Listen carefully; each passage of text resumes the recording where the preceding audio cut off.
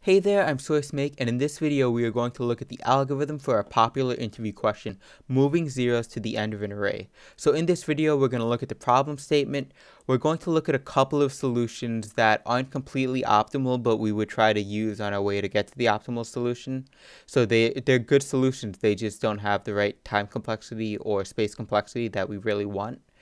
And after that, we'll look at the actual best solution, which is not too bad, but it's a little bit tricky if you don't understand what's going on. So in this video, I'm actually going to be drawing out exactly how you would be moving things in the array. And we've got the code right here in the blog post, but I'm going to be drawing out how intuitively and in theory these algorithms work, which is a lot nicer because if you understand the theory, you can just write the code really easily. So that's what we're going to be doing in this video. And we'll finally look at some edge cases that you should keep in mind to make sure that your code is bulletproof.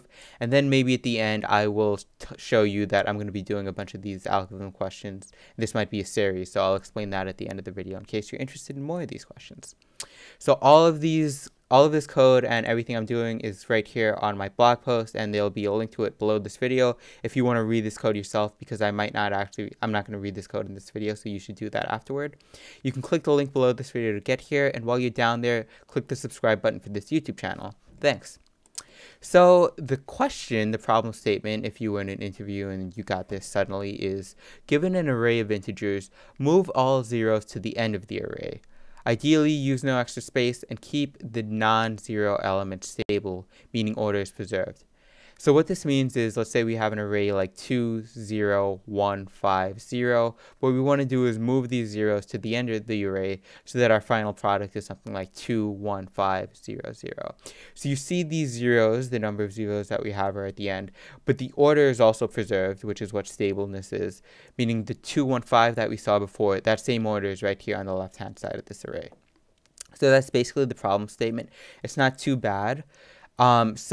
The naive approach here, attempt number one, that we would try to solve if this were an actual interview, the thing we should think about most, and I'm switching to Microsoft Paint in a smaller version right here so that we can actually visualize this, is moving zeros to the right after traversing the array from left to right. So if we were to go through this array left to right, we would basically look for zeros, and then every time we see one, we would shift it right as best as we can. So if we go through this array, this is what the algorithm is going to do, and that's what this block of code right here is going to do, is look at this number. Oh, it's the 2. It's a non-zero, so I don't have to do anything. It's probably good. Look at this number. Oh, it's a 0. That's bad. So what we really want to do is find another place to swap this with on the right. So we would look through this entire range and see if there's anything we can swap with, if possible. So we'd go through each number and, oh, look, this is a non-zero. So what we want to do is swap this with the 0. And so this becomes the 1, and this becomes 0. So right now, the left hand of the array up to this element that we were on is good so far. And then we would just keep moving through the rest of the array as possible. So we'd go through here again, and oh no, it's another 0. So what we have to do this time is, once again, look through the rest of the elements, and we need to see if there's a non-zero to swap with. So we would see, oh look, after looking here, this 5 is a non-zero, so we can do the swap. And so we switch again, and the 5 moves here, and the 0 is here. And actually, that's it for this particular array. It's done. So we've got a 2, 1, 5, 0, 0. Now, this is a really easy solution. It basically just requires 2 for loops and just checking if a number is 0 or not, which is actually great for an interview. You should actually do this in an interview. But it's not the best time complexity, because if you look at the code, which I've got right here, you basically got 2 for loops that's constantly looking at like basically the entire length of the array in the worst case. So it is stable, if you can see right here.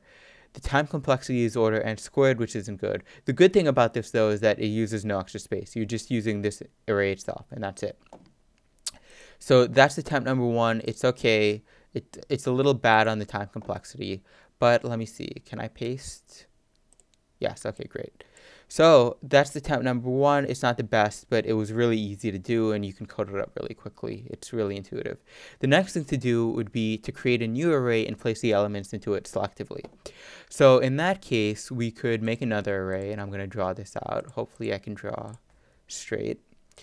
So we've got our original array right here, and we're going to create a new array that's going to be basically the one we want to keep at the end of everything. So we've got 5 elements here. And basically what we want to do is we want to go through the original array, and we'll use the color red for this. And every time we see a non-zero, we understand that, oh, this is great. We want this to on the left. So we basically push this onto the new array. So we see this 2, it's a non-zero, push it into the new array.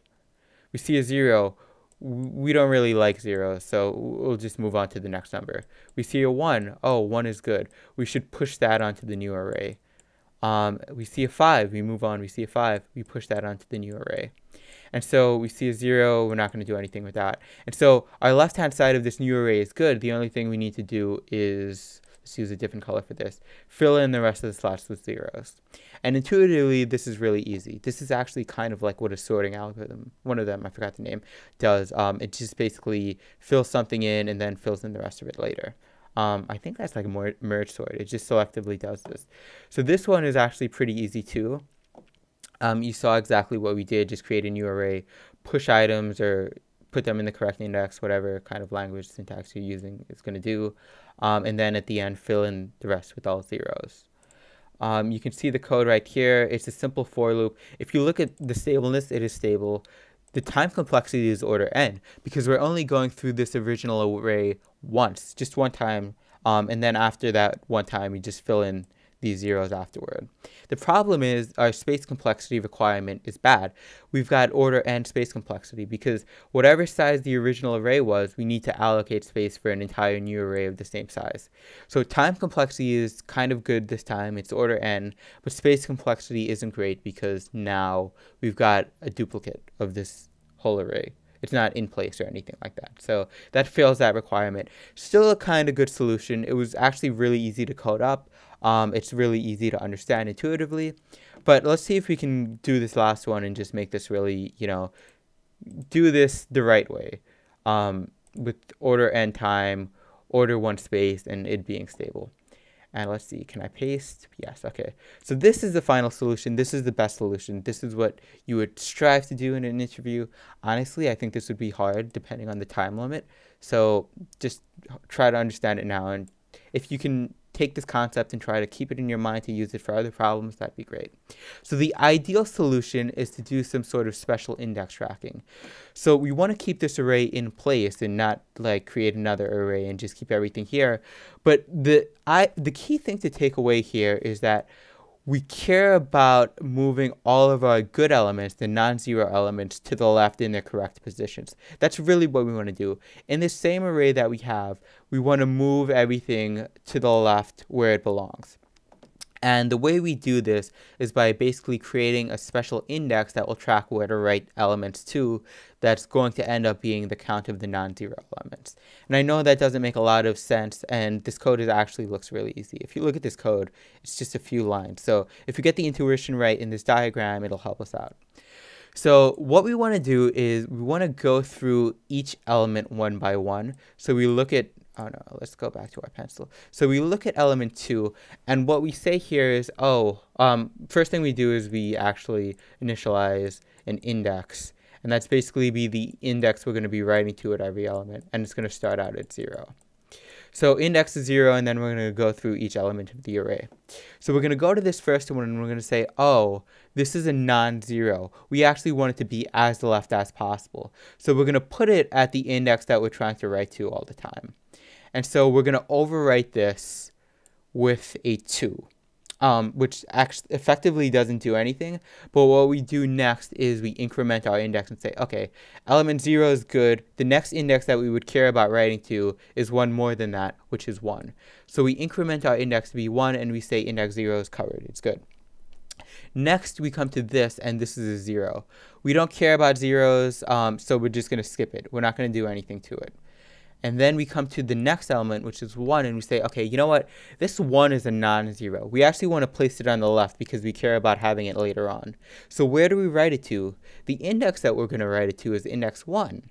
So what we do is we say, oh, index 1, we are going to overwrite whatever's there. In this case, it happens to be a 0, and we're going to put our element 1 there. So now we know so far our left-hand side up to index 1 is good, and the next element we would write to is index 1. So that completes the operation. The operation is overwrite to the last index, in this case is index 1, with the number from this element, which is the number 1.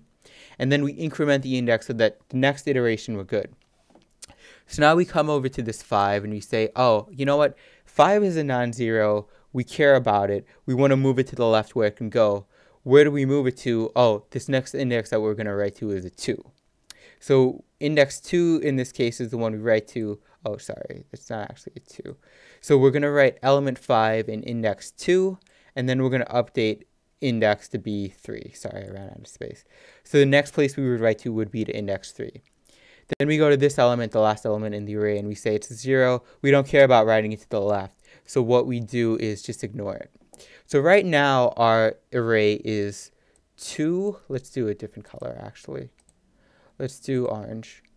So our array right now is 2, 1, 5, 5, 0. Notice we have this overlap right here with this 5 because we don't care about deleting in this case. We just care about overwriting and moving things we care about to the left.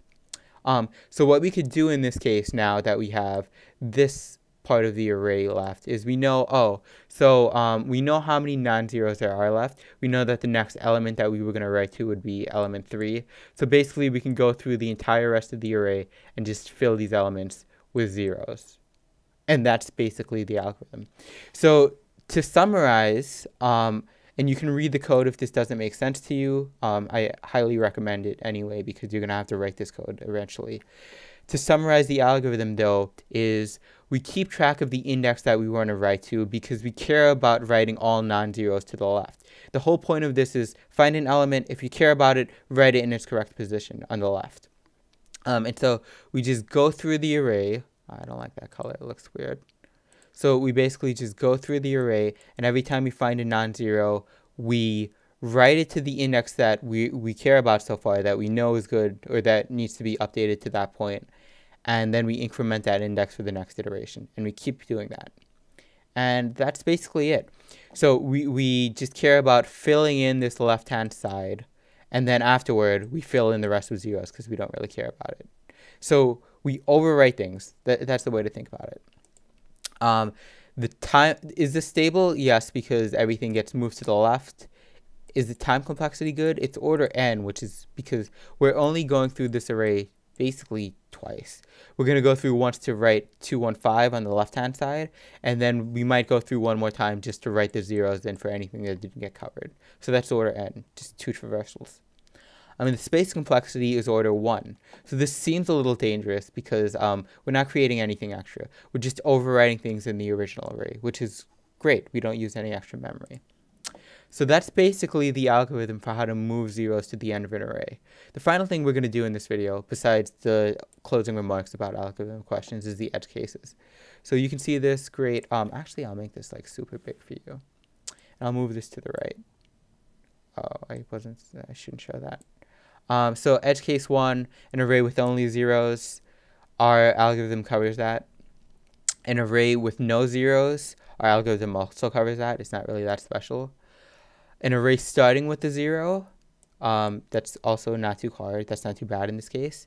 And an array that ends with a 0. Actually, our array ended with a 0. Nothing bad happened. So our algorithm is pretty good, but you should make sure in an interview that you cover these edge cases. So the final thing I want to mention in this video is that this is the final code for this I have on GitHub. If you go to GitHub, you can see this repository that I made, and the source code is right here in main.cpp. You can run it if you want, and there are instructions on what you would do just to make sure that you can actually write this. Because the whole point is understanding in this video. But you should actually look at the code too and understand it, that you could write it yourself. I wrote it in C++. But this is also going to be a series that I'm going to start, and you can see if there's a playlist for this. I'm going to try to create a YouTube playlist so that you can easily access all the videos in this series for algorithm interview questions. So if you have an algorithm interview question that you want answered that you don't see on my blog, feel free to ask it in the comments. Otherwise, subscribe so that you can see other videos like this on algorithm interview questions, because they're kind of an important topic. And it's good to practice all the time and see how these things work out. So I'm srcmake. If you like this video, leave a comment on anything else you want to see.